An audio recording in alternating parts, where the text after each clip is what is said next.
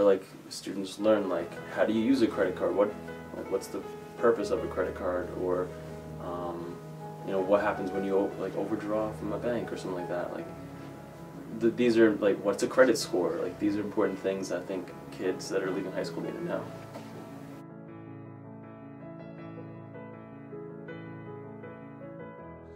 Do you know what a FICO score is? No. Maybe, I think it has to do with taxes, like the rate of your tax return, maybe. Alright. What about a credit score? I know, like, there's a bunch of commercials about credit scores. Show me the card. Yeah, show me the yeah. Credit Karma. Credit Karma. That's a huge one. I've heard of it before, I have no idea. Can you give us a guess? It has to do with something about money and probably taxes, like you get it like a certain month, I believe April, you gotta give your taxes, something like that. Do you know what a FICO score is? No. You have any clue? Want to guess? Anything to do with like a Geico insurance or anything? 15% of car insurance. What about a credit score? I have a better idea of what that is. Yes, I know what that is. I couldn't explain it to you though. Okay. So after from paying for an apartment, what % of your income do you think you should put towards the rent? I'd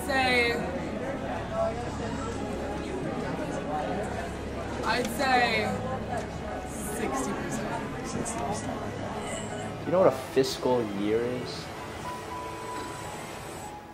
I think I've heard of it from my dad before, so I think it's something to do with taxes again, or if you had a good year, like the stock market or something. I have no idea, to be honest.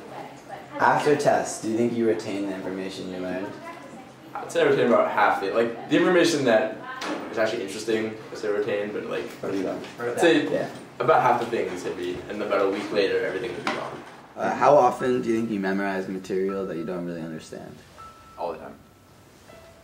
All the time. Yeah, only for school though, but all the time. Okay. If a teacher says some information's not going to be on the test, do you ever write it down or try and... No. Not often. Depends on the subject, but I'd say like 90% no. I think people tend to, if something's optional, people tend not to do it, especially when it comes to homework and additional work.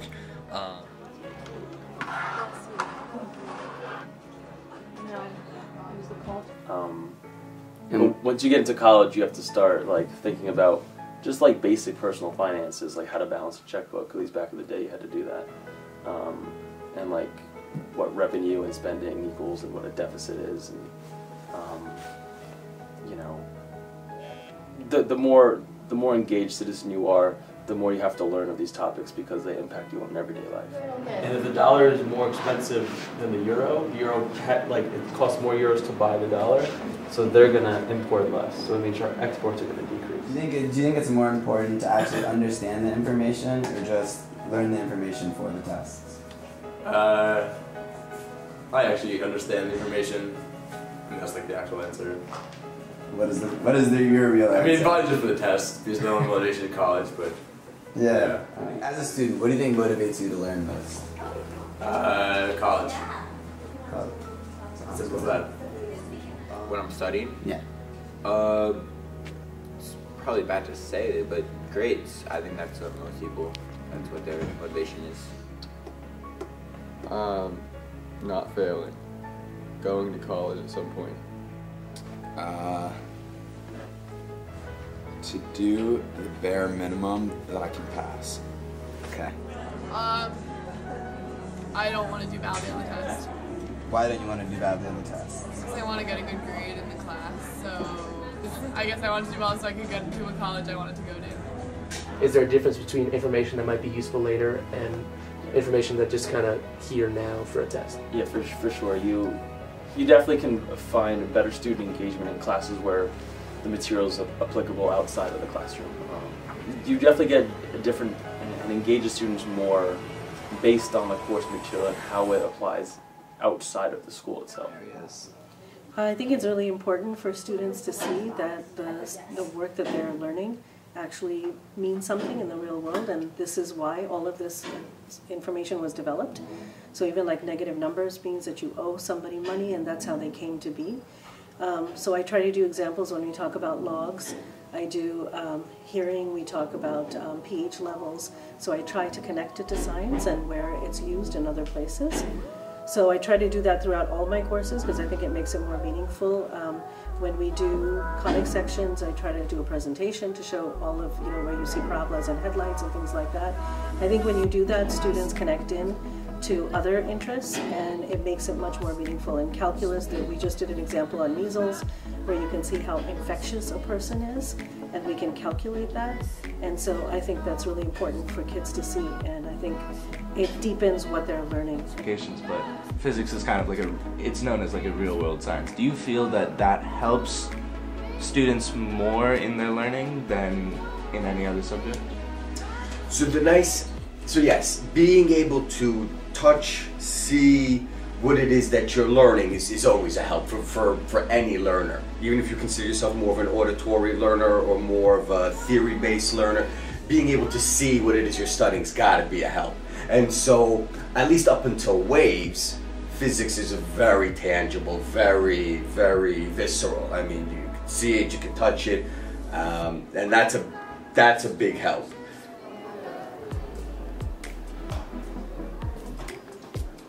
They're not usually like encouraging it, but during, like, I guess physics is the one where it matters the most because it's all tied together. But other than that, really I haven't had any teachers try to reinforce knowledge. It depends what class, it depends what teacher. I would say the majority of the time though, it's strictly to teach what has to be taught, give information that has to be memorized because it's within the criteria. But I don't think that it's long-lasting at all.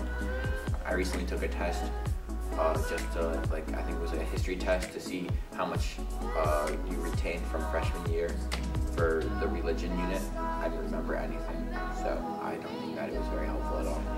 I mean, I feel like they Me and Hannah have they to tell you to try to learn, but the camera would know. I don't know if they really, I mean, I guess, yeah, you have to, for some subjects, you have to know the other unit for the next one, but not all subjects. Whereas in a normal history class, I would walk in someday and be like, why are we learning about the Industrial Revolution? Which is a valid question, why are we learning about the Industrial Revolution? Let's say in the past month, do you think anything you've learned in school is going to be helpful for your success in the future, in applicable life scenarios? No. Why? No, absolutely not. Well, we haven't been speaking about anything that I want to do in the future. I've only done math that I'm never going to probably have to do again in my entire life, unless I'm doing geometric sequences later on, but I don't see myself doing that. Then I've been learning about fires with food, which is really cool. I'm really happy that we're doing that, but I don't think that I'm going to be doing anything with history in terms of food. I'm not going to be learning about that kind of stuff. I think the one class that might have some relevance in the future is, I'm taking City 2.0 right now, so we're learning about government and just overall policies, and that's the most realistic thing. I don't know if it's something that I've explicitly learned from I guess classes. I think it's just the general skills that you just pick up on and try to improve in different classes, like how to, I guess, solve different problems, time management, all those different things. But would I say, that I'm using pre-calculus in my everyday life? I'd be lying if I said yes. Right. So you feel like it's more of the skill-based learning as opposed to the materialist? Yeah, I think, okay, I mean, you kind of have to be in a specialized field in order to use certain, I guess physics concepts or math concepts. But I guess part of why it's taught is that it I guess opens your mind to that type of thinking. Question. Do you think a class that's based just on trying to teach kids like applicable life lessons, like balancing a checkbook, like dealing with taxes, do you think that'd be something beneficial towards the seniors at Scarsdale? I do think like something would be important to do, maybe like a seminar or talk where like students learn. Like a score, kind of just trying to prepare students. I think that's something you'd be interested in taking. Definitely. Be more engaged. Yes. Maybe have it in like some of the required courses, like freshman seminar, or just like any of the seminars and like peer leadership. Like maybe cover it on like 1 or 2 classes, just so you have the exposure and you know what all the different things are. I mean, so I have zero idea how to file taxes or anything like that. Is that concerning to me? Yeah, I mean, I am going to need to figure out how to do that. But it's, I think just general knowledge on how to do that, and just to have that, I guess, a certain comfort level is important. Well, do you think like the hidden message of school is like, all right, you're not really gonna like, it doesn't matter if you learn anything about physics or you like retain anything, but like as long as you know like time management, all right, like study methods, as long as you know, all right, what questions to ask, what are the right questions, where do you go for help, etc. You learn how to use your resources. Do you think like that's more important, and you think like that's what the essence of pre-college is supposed to be about, or do you think it's also about a little bit of learning as well? I think in the age where I can just pull out my phone and just look up, you know, whatever I need to know, any knowledge-based thing that I need to know, I think actually retaining and memorizing certain information that isn't, you know, that you don't need to access every single day, that part isn't as useful. What's important is to be able to interpret information, to be able to think about it critically and like decipher bias, you know, make conclusions with the information given to you, not necessarily just reciting information. So, understanding that a lot of the students may not remember every single thing they learned in their class, if there's one thing we'd want students to leave your class remembering or knowing, what do you think that would be? For me, it's actually not really content-based. It's a feeling they have for the course. So I very much want students to have enjoyed their experience in my class, their experience overall. So that's like an emotional element, and I think that's actually the most important. Intellectually, it's not any single thing they learned, but it was being challenged, being forced to think the next step on their own rather than me giving it to them. Hopefully that's something that they walk away with. So the next time they take a class, hopefully I've helped them hone the following skill. The teacher's saying something and they're trying to think through the next step on their own without waiting for the teacher, or without even maybe wanting the teacher to give them that next step.